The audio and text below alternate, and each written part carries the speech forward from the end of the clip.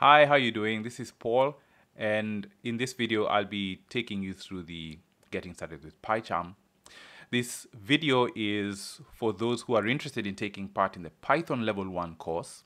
The Python Level 1 course is a hands-on instructor-led course which allows you to develop a strong foundation in Python so that you can move on to the next level and be able to work with ease and have a strong and clear understanding of the foundations of Python.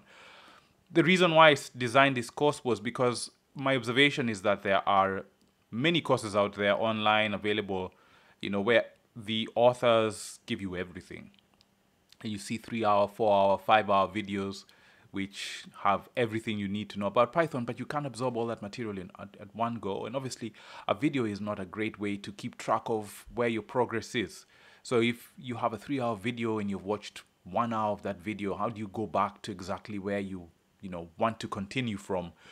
While learning it in levels, one level at a time, I think is the most powerful way for you to develop a strong foundation. The other thing that I'll tell you about this course is that it is stretched over a period of 7 weeks learning.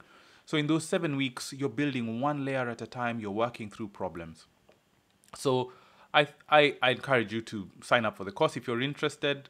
There's space for 20 students at every session, and these 20 students have access to tutoring. So sign up and we're going to do this together. So in this video, we're talking about PyCharm, and PyCharm is what we'll be using throughout the course. Now, what's the structure of this video? Well, in this video, I'm going to be telling you, I'll introduce what PyCharm is, where do you get PyCharm, how to install PyCharm, how do you get started with PyCharm, and I'm going to give you a quick tour of PyCharm. I'll also be discussing some alternatives to PyCharm, which are okay, but I wouldn't recommend that you use them, given that in this class we shall be using PyCharm. So let's get started. What is PyCharm? Well, PyCharm is, in my opinion, the most powerful dedicated IDE. What's an IDE?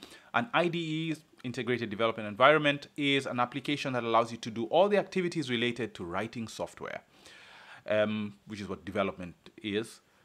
And what that entails is not just writing the actual code, but you could also run the code.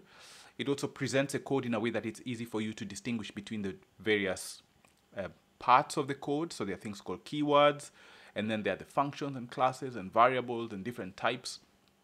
And PyCharm supports a lot of features out of the box. And it's really rich way of developing not just Python, but also with other programming languages that work alongside Python or with other frameworks. It's feature rich. There's so many features that I love about it. And these are some of the things we shall look at as we go through the course. There are also innovative features such as Code with Me that I've not come across anywhere else. And it's a wonderful way that you can share your screen. You can do live pair programming or multi-programming with multiple individuals. PyCharm is available as a professional or a community version. The professional version, you'd have to pay a fee for that. And when you pay for that, you get 1 year of updates. When you stop paying for that, you'll remain on the last update, what's called the fallback. The community version is good enough. One thing to keep in mind about the professional is your first year is quite expensive, and then it keeps getting cheaper and cheaper. And eventually it gets to a point where it doesn't go up anymore. Well, it just stabilizes. So for example, I pay about £49 per year to get the professional version because I've been using it now for over maybe 4 years. The community version is good enough. There is no point of you paying for a professional version if you're just getting started. Once you are serious about Python, yes, then it's sensible for you to then pay for a professional version and get the full version. Okay, where do we get PyCharm? Well, if you want to get PyCharm, then you need to you need to go to their website, and I have already downloaded it here. But what I'm going to do is I'm going to open a new window and I'm going to show you how to get that. So to get PyCharm, the name of the website is JetBrains. That's the name of the company. You can just search on PyCharm, and that will take you to that website. and then you can download it. So when you click on the download button, that's going to give you the options of choosing whether you want the professional version or the community version. As I said, just go with the community version for now. There's no point of getting the more expensive one. I mean, you could find out how much it is. There's a free trial if you want to try that out, and I think it falls back on the community version in the event that you don't get a license. But you click on the download and it's going to download. Now I already have it installed, so there's no point for me to install here. Okay, so I'll just cancel that. So so that's how you get PyCharm. Now once you have PyCharm, installing it is quite straightforward, and you follow the instructions for your operating system. So in the case of Mac, you're going to like I have it downloaded somewhere, but you'll just run the instructions according to what they said. They have instructions, they have installation instructions available, so you could click on that and they'll tell you for the different platforms how to install it. So if you're installing it on, in my case, I think they assume that I'm on, or they say here Windows, macOS, or Linux, which is one of the really good things about PyCharm. A lot of software applications are not available for Linux if you're using Linux. Okay, so that's getting it installed. And once you install it, you run it, depending on your environment. So if you're on Mac, you double click on the icon. If you're on Windows, again, double click on the icon. I really don't know how it works on Linux. If you know, you could leave in the comments below and you could tell us how that actually works. Okay, so you have installed PyCharm. So let's get started with PyCharm. So I have PyCharm open here. Let me just minimize this window. I'll close this. So I have PyCharm open here. So this is what you'll see the first time you open PyCharm. It'll tell you, welcome to PyCharm. It'll give you 3 options. You could create a new project. You could open an existing project. If this is your first time installing, obviously you don't have any project. Or you could get from VCS. Now what that means, VCS is version control system. There are various kinds of version control system. In this course, we'll be using Git and GitHub. So if you want to clone, so that's the word used to get software from a repository. A repository is where someone would store their software on GitHub.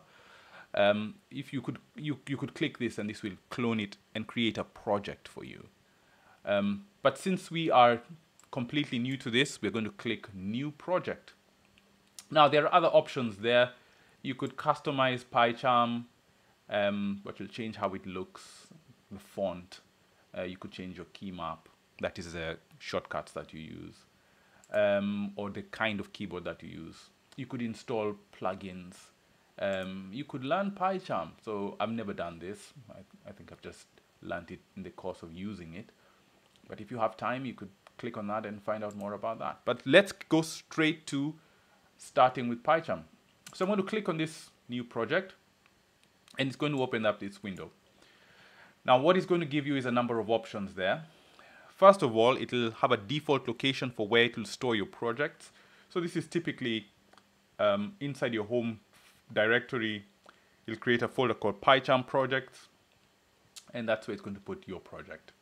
So in this case, the default name, it's going to start off with Python project, provided it doesn't find anything with that name. If it does, it'll probably give you Python project 1 or 2. I don't know what it'll do there. But give your project a sensible name. Now, the next section here specifies what's called a virtual environment. A virtual environment is a way for you to run Python isolated from your system Python. Now, when you install Python the first time, you'll install it as system Python. So that means your whole computer has access from anywhere you run any program. If it's on the path, the execution path, then you will be using the system Python by default. So the problem with working with the system Python is anytime you install a package from the Python packaging index, it'll be available to all applications. That's good, but it means you cannot tailor that installation to a specific application. So for example, if you have a package version 1 and then you need to install something else that needs the same package version 2, then you'll end up with conflicts if you have different applications that have different version dependencies. So a virtual environment allows you to create sort of like a box where you can have a separate Python, and this separate Python can have just what is needed within that environment. So there are three types of virtual environment that are available out of the box. So there's virtualenv, pipenv, and conda. Pipenv is a newer type of using virtualenv, which it has a number of nice features about it.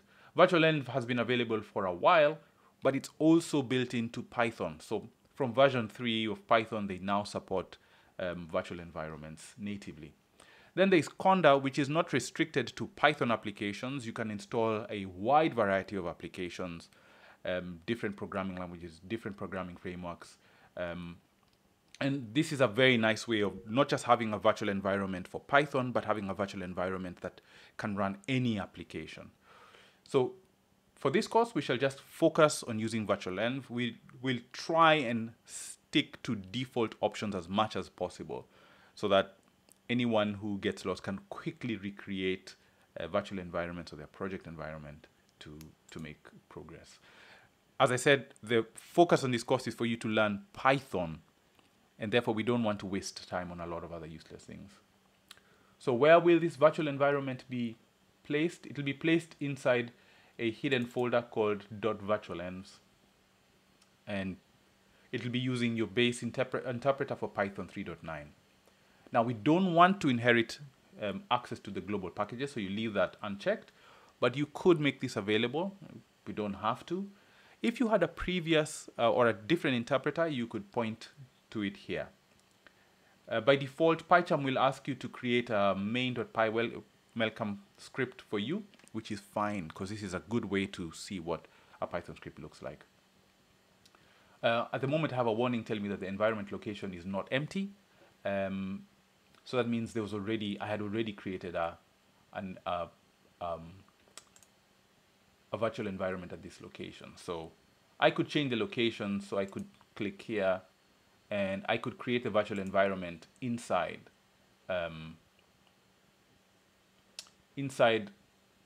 the project. That's okay. So I'm going to come here, PyCharm project, and I'll look for, so this is where we're going to create it. So that hasn't been created yet. Just say 2. That's fine. Okay. But if you do this for the first time, you're not going to encounter that. I should have cleaned that up anyway. Okay, so when I say create, and it goes through the process of creating your virtual environment.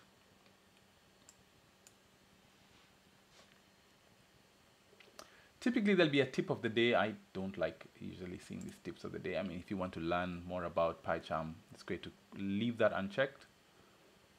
So we close that. Okay, there we go. So now we have PyCharm loaded. Let me just make this bigger.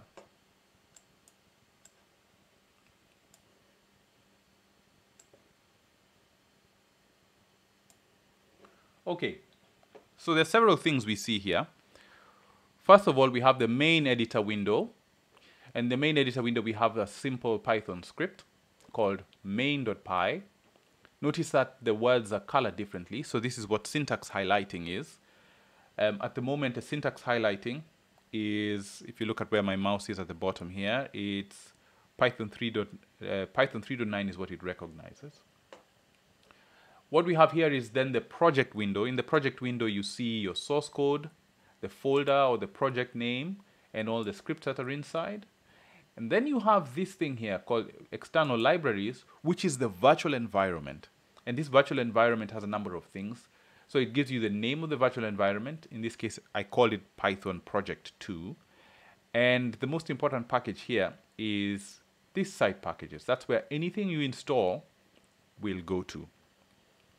On the top right here, we have, first of all, we have here, this is the code with me button. So this allows you to run that code with me and work with someone else live.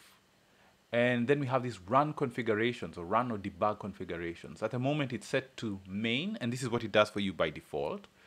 you could click that to edit the configurations. I'll just leave it as it is for now. And this is a run button, and this is a debug button. Now, the reason why we have this red dot here is so that if we run this with in debug mode, the interpreter will halt at this line. You can also search for classes, files, symbols, or actions. And you can modify configurations here.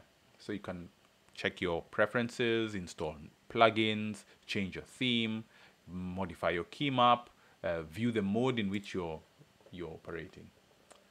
At the bottom, we have a number of panels here.